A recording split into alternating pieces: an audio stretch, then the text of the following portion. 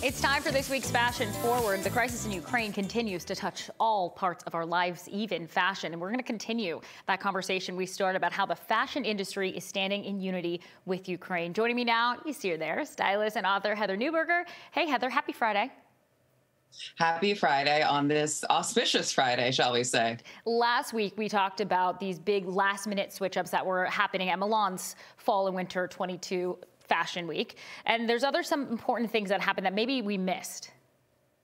Yeah, it's been interesting to really watch what's happened in the fashion industry, just sort of since some brands came out to do that, and just in terms of what's happening in Ukraine and how we're engaging with it from our perspective. We're actually starting to finally see American brands really standing out and saying some things, but really it's these European brands who are, having their shows in Milan Fashion Week, which was the most latest fashion week, the end of Fashion Week, and they are saying, I want to make a statement with the clothing we're showing. So one of those examples is Nanushka, who I brought up before, who has put sanctions on sending garments over to Ukraine. I love their stuff so much. And they actually chose to play the Ukrainian national anthem for their show. And one of the things I think is important to touch on is that when we look at fashion shows, they're so tied to music. It's so integral to the way that we look at the clothing, the beating, the timing. It's really about the quote unquote show aspect of it. So then we have a designer like Rick Owens, who actually came out and he moved things into Mayer's Fifth Symphony, which is actually a song that was represented of the composer for the love he has for his wife.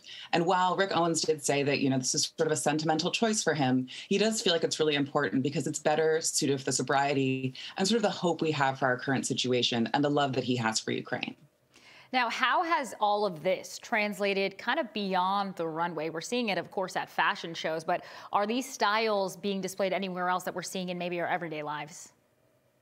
Well, these styles are being displayed, yes, definitely in our everyday lives, and sort of from a different perspective than we talked about a few weeks ago. When we're talking about New York Fashion Week, we're looking at sparkle, we're looking at shine, we're looking at all these different sort of ways to stand out while also still sort of being muted and kind of oversized in our own bodies.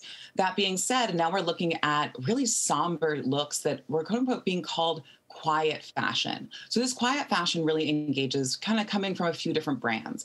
And initially one of those things we're looking at is sort of, we've got a slightly too big blazer over a smaller top like Stella McCartney is doing in Fall Winter 22. We see that sort of oversized look, but we're also kind of showing a little bit of skin, but in a sort of more subdued way. We're also seeing it with, a knee-high boot with a skirt like Victoria Beckham's Fall Winter 22, let alone baggy jeans, which appear to be the new Y2K trend that's going to come and really make a scene for us all who enjoy it. And I think that it's interesting as we're also seeing, there's a lot of different colors that are being associated, but they're also extremely muted. And quiet fashion isn't necessarily about, being dressed down and switched off, but it's a lot more about being low key and kind of living within yourself. And when we talk about quiet fashion, as you just mentioned, what are those specific muted colors that are associated with this, or colors in particular that we're seeing in that genre?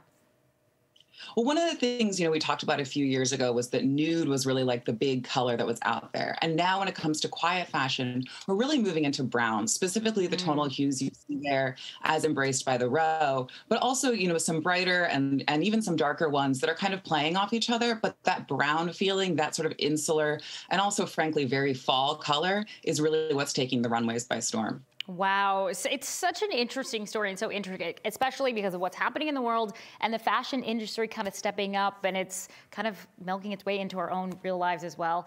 If you guys want to follow Heather on Instagram, make sure you do so. You can also watch her here every Friday of the week. If you go to Instagram, it's at Heather Neuberger. And then you guys do some additional work for Heather there. Pick up her book, How to Date Your Wardrobe.